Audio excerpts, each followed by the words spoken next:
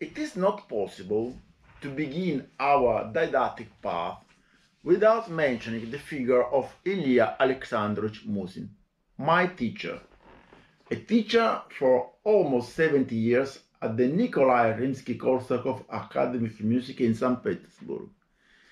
Ilya Alexandrovich, as we called him, began his musical training as a pianist, but following an arm injury, he turned to conducting.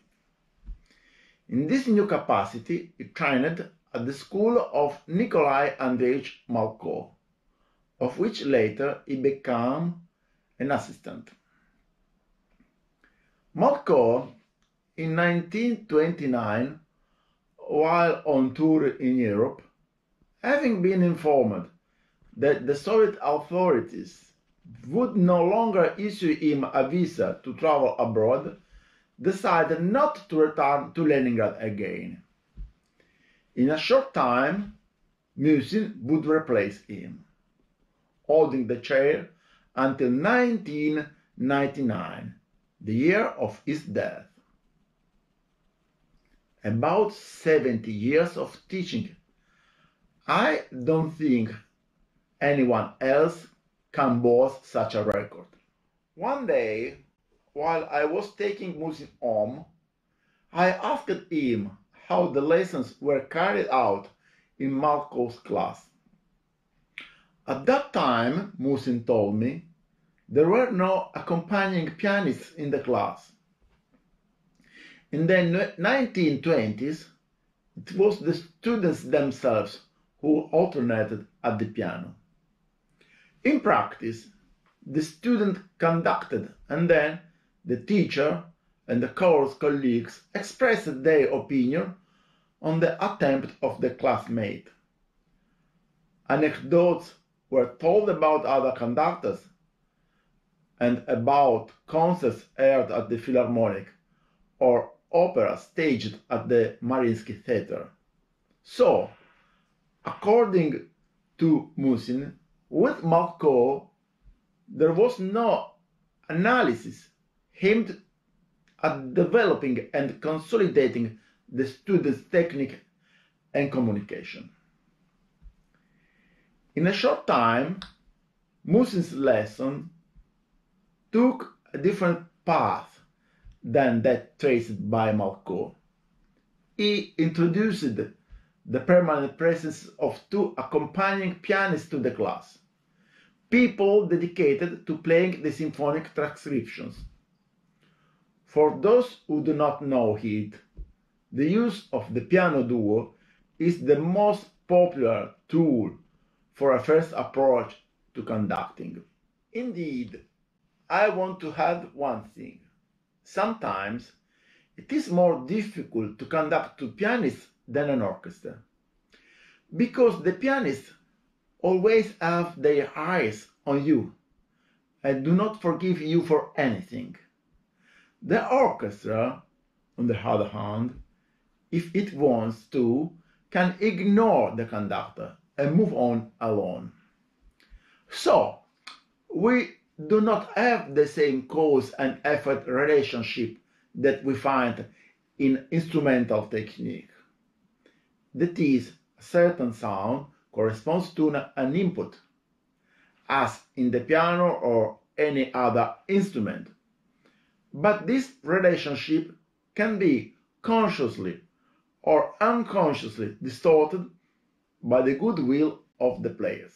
The new position of teacher obviously prompted Musin to reflect at length on the most elementary questions of the subject.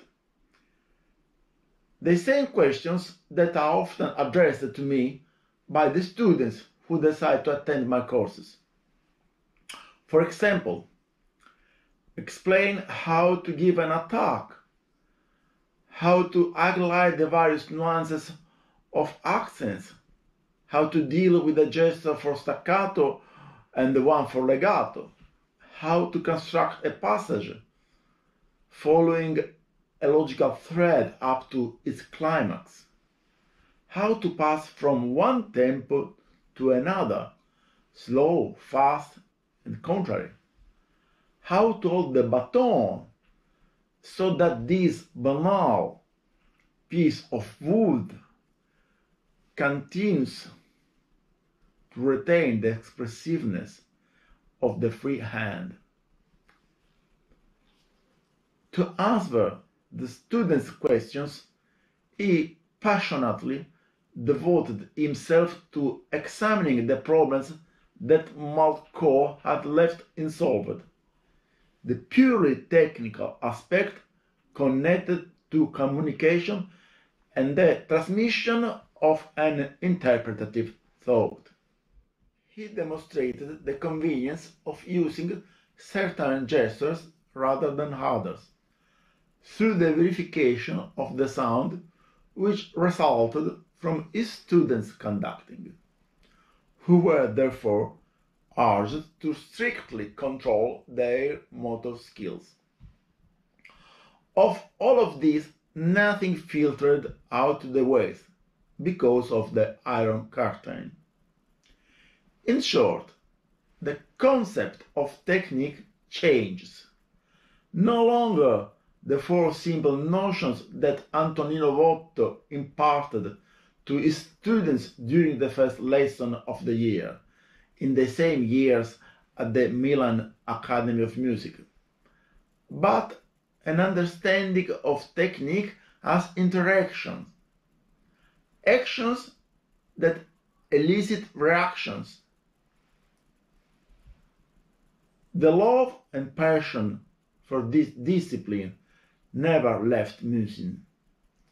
You have to think that, although he had long since passed the age of 90, in the evening, when he returned home after the end of the lessons, he would go to his typewriter to take notes on interesting moments that occurred during the lesson. Norman Lebrecht, a famous English critic and author of popular essays on conducting and conductors, recently pointed to him as the best of all teachers, a great recognition that came posthumously only a few weeks ago. It is not easy to talk about orchestral conducting, and moreover, it is not easy to reveal the essence of this method.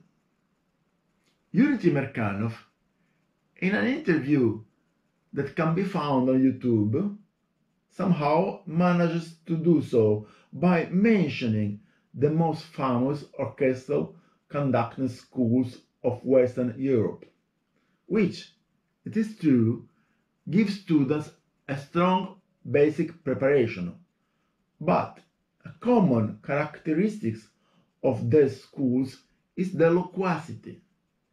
They analyze the score, they discuss its formal harmonical compositional analysis. They do not explain how to drive the car. Musin, continues Temirkanov, he created a method to give students the opportunity to express their thoughts by speaking with their hands. On the quality of ideas, this is a topic that concerns the students more than the teachers. In a typical course, we usually have a teacher who tries to impart his interpretation of the piece. But in our case, the interpretation is personal. But Musin gives you the means to express your thoughts. For this reason, Musin students are completely different personalities, sometimes even antithetical to each other, even if a common thread binds them.